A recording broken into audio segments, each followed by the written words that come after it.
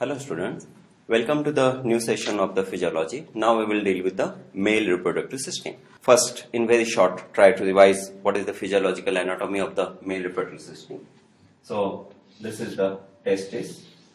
Now if you look at the cross section of the testis is formed by number of long convoluted tubules, and these tubules ultimately merge here. This is the called as retetestis. These are the seminiferous tubule. In the walls of the seminiferous tubule, the gametogenesis, that means the gametes that will be formed, right?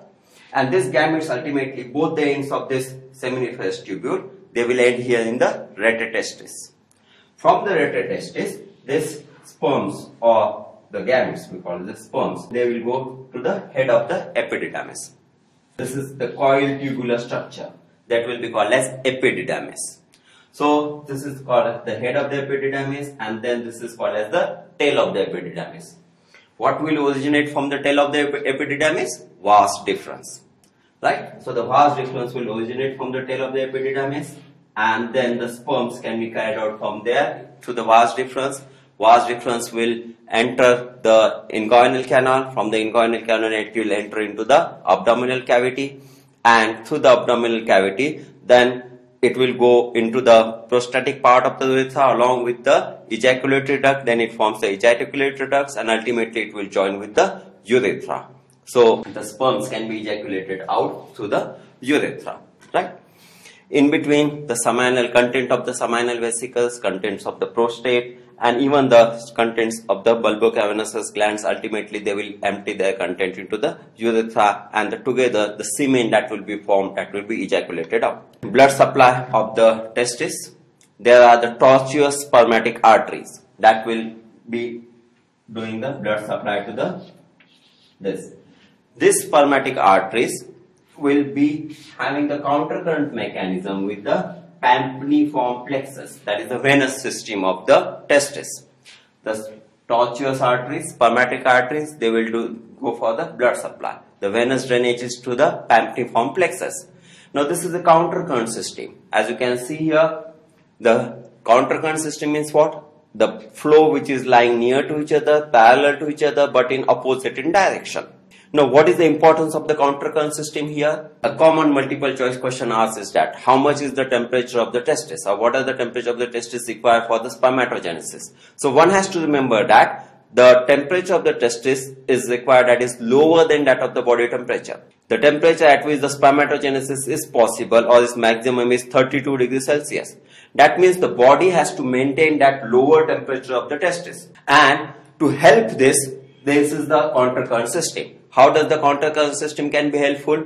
Whenever the blood is passing to the spermatic arteries, now whatever the heat of the blood is being taken up by this venous blood which is going away, so that the testis will get the blood supply which is having the less temperature. So ultimately the temperature, one of the mechanisms by which the testicular temperature is maintained less is because of the countercurrent mechanism of the testicular artery and the pampiniform plexus. Next, what you have to remember is that this between the seminiferous tubule, these are the lipid containing cells. These are called as interstitial cells of Leydig. Interstitial cells of Leydig forms testosterone.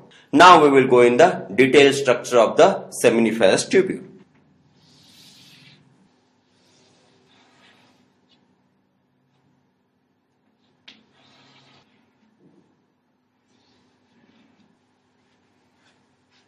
This is the cross section of the seminiferous tubule. This will be the lumen of the seminiferous tubule, and this is the interstitium. As you can see here, the seminiferous tubule will contain two types of cells. These tall cells, which are called as the supporting cells or Sertoli cells. So what is the name of these cells? Sertoli cells. These are important one to support the spermatogenesis, Sertoli cells. Whereas these are actually the cells spermatogonium, which will ultimately going to form the sperms. First we will see about what are the functions of the Sertoli cells. Sertoli cells, as the name suggests, they are the supporting cells. They secrete androgen binding protein. One of the important substances they secrete is androgen binding protein. Now remember one thing. For the spermatogenesis, a high level of androgen, testosterone, is required. And who maintains that high level of testosterone in this lumen is the androgen binding protein. So it will bind with the testosterone, and so that the high level of the testosterone can be maintained in this lumen. So androgen binding protein is secreted by the Sertoli cells. Next, it secretes inhibin. Sertoli cells secretes inhibin. What is the function of the inhibin? Inhibin is causing the feedback inhibition of the follicle stimulating hormone. Next, Sertoli cells also secrete MIS. Can you recall what is MIS? Just as I told you in the few lectures back, MIS is Mullerian inhibiting substance, which will regress the Mullerian duct. What are the other functions of the Sertoli cells? As you can see here, these Sertoli cells will join with each other at the base, and even the spermatogonia will have to cross this. We will call this as a barrier. So they will separate the interstitium. This will be the interstitium. This is the lumen of the seminiferous tubule. They will separate lumen of the seminiferous tubule from the interstitium, and this is called as the blood-testis barrier. So this blood-testis barrier is important to preserve the spermatogonium which are being there. It is important to maintain the environment of the lumen of the seminiferous tubule. As you can see here, the seminiferous tubule lumen has certain different components apart from that of the plasma, such as they have very little amount protein and glucose compared to that of plasma, but they are rich in androgens, they are rich in estrogens, potassium, inositol, glutamic and aspartic acids. Again, some more functions of the Sertoli cells. As you can see here, spermatogonia, when they start division and formation of the gametes, they should remain attached with the Sertoli cell. The junctions are continuously being formed, and then again they are getting detached, and the new junctions are being formed. But important thing one should remember is that this gamete should remain in contact with the Sertoli cells. Up till this is the stage of a late spermatids, and then the sperms are there being released. So up till the maturation of the sperm is not taking place, the spermatogonia cells, they should remain in contact with the Sertoli cells. So this is again the function of the Sertoli cells. Now next, going to the spermatogenesis. So as you can see here, this is called as the spermatogonium. And at the time of the adolescent now, when an adolescent is reached, puberty is reached now, some of the spermatogonium, they will start division and they will start the maturation formation of the gametes.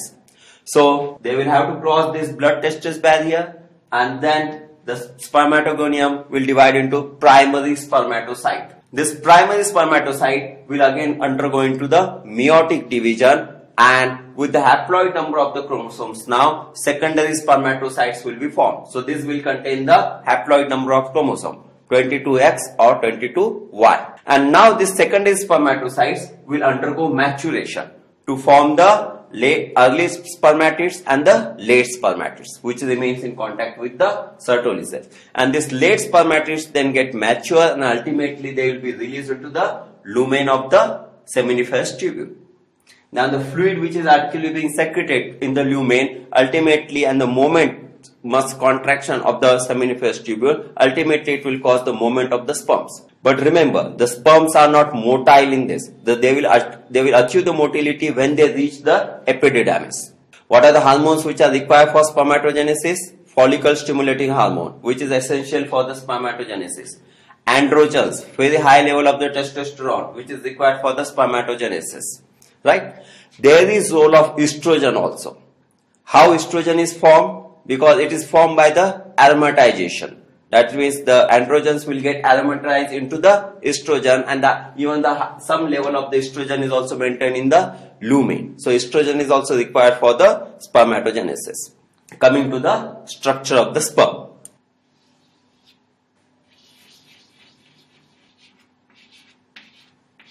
What are the parts of the sperm? This is called as head, and this is the tail part. This is the principal part of the tail. What the head contains? Head mainly contains the chromosomes. It is rich in the chromosome, DNA material. The head is covered by a acrosome. What the acrosome contains? It contains lysosomal enzymes. When it comes to the tail part, the principal part of the tail, it contains a layer of mitochondria and the sheath will be surrounding that. And this is the remaining part of the tail. This is the structure of the sperms. Sperms also contain one protein which is an important channel, a calcium channel. This is called as cat's paw.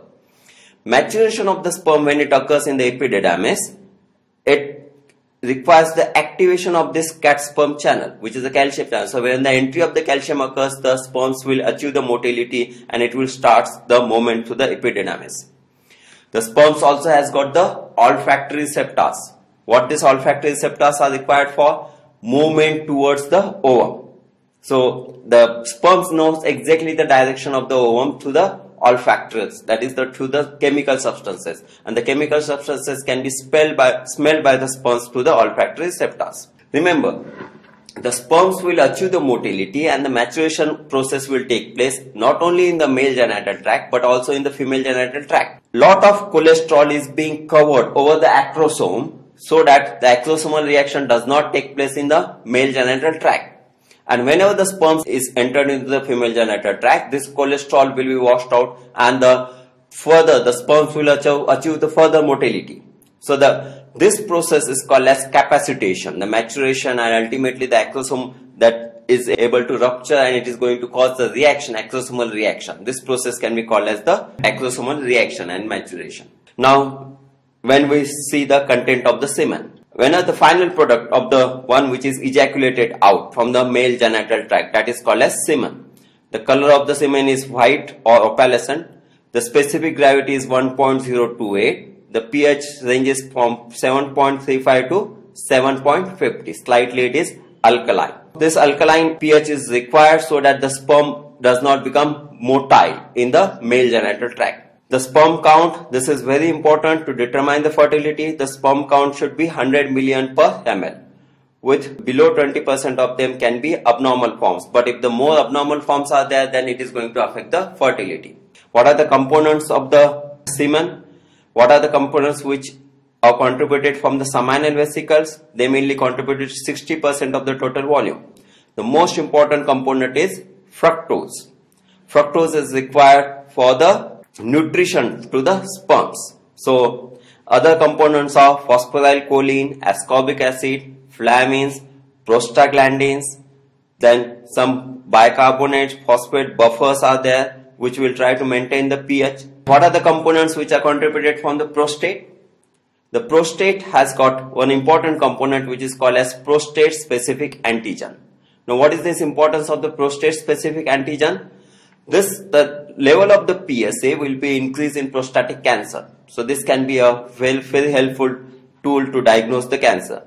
What are the other contents from the prostate? Spermine, citric acid, cholesterol. I told you the importance of the cholesterol, phospholipid, acid phosphatase, fibrinolysin and fibrinogenesis. As you can see there are some factors which can cause clotting. There are some factors which will break the clot. Why does the fibrinogenesis is required? Whenever the semen is deposited in the vagina, it will go into the recess of the vagina, between the cervix and the vagina. And then a coagulum or a slight clot will be formed. And slowly this clot will be then released and the sperms will be released from that and they will pass to the cervical os and into the female ureter. So to cause the clotting, fibrinogenesis is required, whereas to break the clot, fibrinolysin is required. So these are the various contents of the semen. Now we will see the mechanism of erection. Erection is required for the coitus or the copulation to take place. What are the mechanism of erection? Afferent form. It is again a reflex, nervous reflex. What are the afferents for that? Afferents from the genitalia or that from the descending tracts, from the higher centers. These are the afferents which are there. Integrating center is in the lumbar segment of the spinal cord. So in the lumbar segment of the spinal cord, the integration can take place. And whereas the efferent one, these are the mainly parasympathetic. So erection is a parasympathetic process. This can be asked as a multiple choice question. So the parasympathetic fibers, which are mainly the pelvic splanchnic nerves, which are also called as nerva irritantis, and they causes erection because they causes release of some vasodilators. such as acetylcholine, VIP and nitric oxide synthase. Nitric oxide is very important here. The role of nitric oxide to cause vasodilation and the erection. How is the mechanism of erection? You might have studied in anatomy that penis is composed of the corpora cavernosa and the corpora spongiosum. This I can call it as just the bags which are completely empty. Whenever there is a vasodilation, now these bags will get filled up with the blood, and the excess of enlargement of the penis will constrict the venous system. So the arteries, they are being dilated, blood is being engorged into the penis, and the venous system is partially constructed. So because of that, the stiffness of the penis that occurs, and this is how the erection is possible. If the body wants to terminate erection, or the termination of erection occurs because the the arteries which are being dilated, again they constrict now, and the blood supply to the penis, that will decrease, and that will terminate the erection. A common drug which is now being used is the sildenafil or the Viagra, which is commonly being used. Sildenafil, tadalafil or verapamil, these are the drugs which are useful to maintain the erection for longer time. A common question that can be asked is that what is the mechanism of action of the sildenafil? So for that you have to remember the effect of the nitric oxide. What is released by the nerva agent is nitric oxide. This nitric oxide is normally destroyed by phosphodiesterase enzyme. So that once the nitric oxide level, once it is destroyed by phosphodiesterase, nitric oxide level will come down and the erection will be terminated. Now this drug, sildenafil, what it will do, it will block this enzyme phosphodiesterase. So if the phosphodiesterase is blocked, the nitric oxide can remain for longer time, and therefore the vasodilation can remain for longer time, and the erection can be maintained for the longer time. The process of ejaculation. Ejaculation mainly occurs in two parts. We will call it as emission and ejaculation proper. What happens in the emission? The semen from the vas deferens goes into the ejaculatory tract. This is called as emission. And from the ejaculatory tract, when the semen come out of the urethra, that will be called as ejaculation proper. Again, this is the reflex. So what are the afferents for the ejaculation? Afferents are from the touch receptors of the glans penis or even from the higher centers and the spinal cord. They reach the spinal cord through the internal pudendal nerve. Integration occurs in lumbar and the sacral segment of the spinal cord. When it comes to the motor output, emission, the first part of the ejaculation, is a sympathetic response. The sympathetic fibers, they pass through the hypogastric nerves. They causes contraction of the smooth muscles of the vas deferens and the seminal vesicles, and the content of the vas deferens will go into the ejaculatory duct. Whereas the ejaculation proper is because of the nerve fibers which goes through the third sacral root and ultimately into the internal pudendal nerve. They causes contraction of the bulbocavernosus muscle, a skeletal muscle. So that ultimately will cause the emission or ejaculation proper. In short, about the male contraception. Male contraception is possible with the help of the vasectomy, that is the vas deferens that is being cut out. But the chances of maintaining of fertility back, that will become less. So therefore the vasectomy is less popular related to that. But this, then also it can be promoted. And the use of testosterone to use, as it will cause feedback inhibition of FSH-LH, and ultimately it can be used to decrease the spermatogenesis, and it can act as a contraceptive. But the level of the testosterone required is very high related to that. So therefore this still is under the consideration. With this we come to end of this lecture. Thank you.